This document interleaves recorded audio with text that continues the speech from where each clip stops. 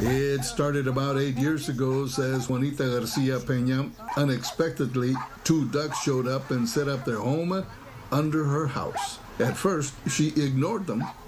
Ya cuando salió con 14 patitos y de ahí comenzaron a hacer familia. When one duck came out, she had 14 little ducklings following her. They had started a family. Y después nacieron más y siguieron creciendo y creciendo. Then more were born, and their numbers grew and grew. They apparently love the neighborhood and are comfortable here. Every afternoon, they do make their way to a nearby canal, another of their favorite spots. But even here, she uses a stick to herd them across a busy street.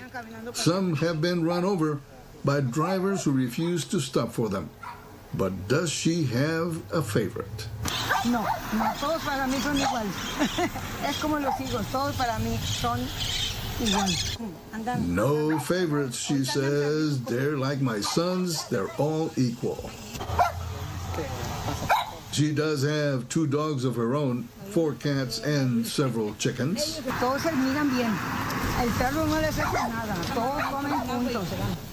They all get along, she says, but not all the ducks are out today, and they are hungry.